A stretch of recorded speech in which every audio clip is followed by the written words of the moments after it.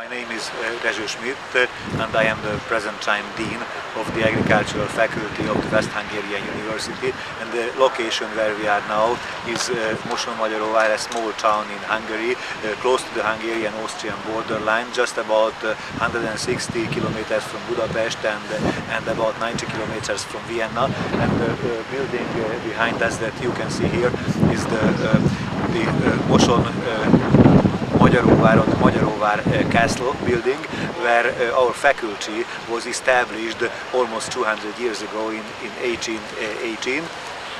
We are an agricultural faculty, so partly we deal regarding our educational and research work with traditional agriculture, but it's an important task of the faculty to find new possibilities and new technologies also for agriculture and for the environment.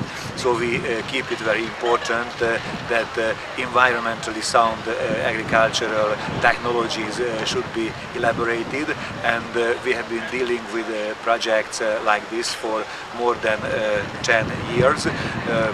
Two institutions of the faculty has projects regarding alternative energy sources and alternative ways of energy utilization.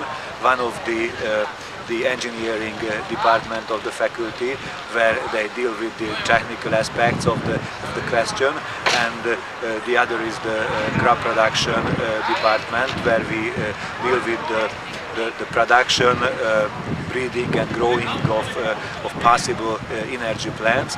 And as a third one, I also should mention the Institute for Extension of the faculty. And actually this promoting project, this Biofuels in Motion project, is organized by the Institution of Extension. The colleagues from this institution are participating in this project since the very beginning, and they deal with the utilization, economical aspects of bioenergy and biofuels, and together with the other participating countries, they also try to popularize or to make something for the spreading these alternative energy sources, and we want to show by participating in this project that there are alternatives existing